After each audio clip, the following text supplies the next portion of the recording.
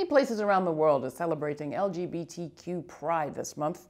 In lots of them, it had become a fairly routine part of the calendar until the deadly attack on the Orlando gay nightclub. In a tragic way, that attack has given this year's event some of its old significance. Pride in the streets wasn't always a ho-hum thing. In my experience, early Pride marches were defiant, riotous affairs, often complete with mini riots. Lesbian, gay, bisexual, and trans people striding out of the closet and into the streets was a brave, dramatic deal. We'd boo the bigotry of the church and the state and risk arrest over AIDS and murder. And then many of us who marched in the 80s started to skip it. I did.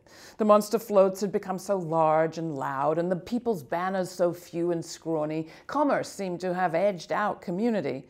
And then there was the year that U.S. service people led the parade, the morning after a deadly U.S. bombing strike on Baghdad, Iraq. I didn't feel pride that year. I felt confused. Had liberation pride lost out to piece of the pie pride, such that we were now celebrating our place in war and killing? That revolution I found hard to dance to. I didn't marry, but I did couple up. I started missing pride and not thinking much about it. But a few months ago, a friend asked for my thoughts for a book she was compiling called Pride and Joy. The gifts I've received from pride parades are many. They're present in the freedom I feel, holding my lover's hand and kissing just about anywhere, in the image I have in my head of a massive rainbow of lives flowing down Fifth Avenue in New York, and the glimpse I got then and still see from time to time of a rambunctious, grand queer festival of fun and fight that's seductive enough to overcome haters' fears and smart enough to embrace all our movements. At its best, pride is a chance to meet and mourn and resurrect the parts of ourselves we keep cooped up.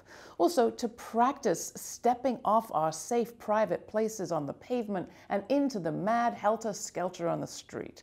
I marched before, and maybe I'll march again, to be reminded of the joy that is in the mix of singular, special people in a cavorting common crowd, defiant, brave, and dancing, different together.